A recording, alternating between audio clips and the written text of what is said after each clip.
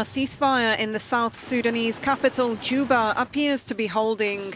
Officials from First Vice President Riek Machar's side say he is ready for talks with his rival, President Salva Kiir.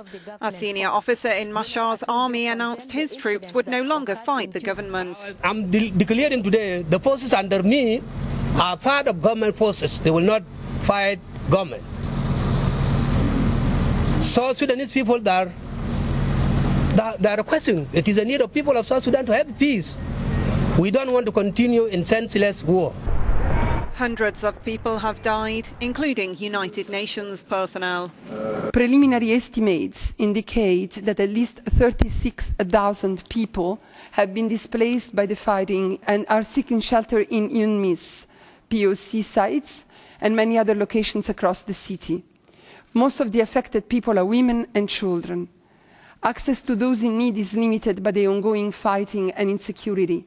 Japan has sent planes to evacuate its nationals, and the UN Refugee Agency is calling for all parties to ensure safe passage for people fleeing the situation.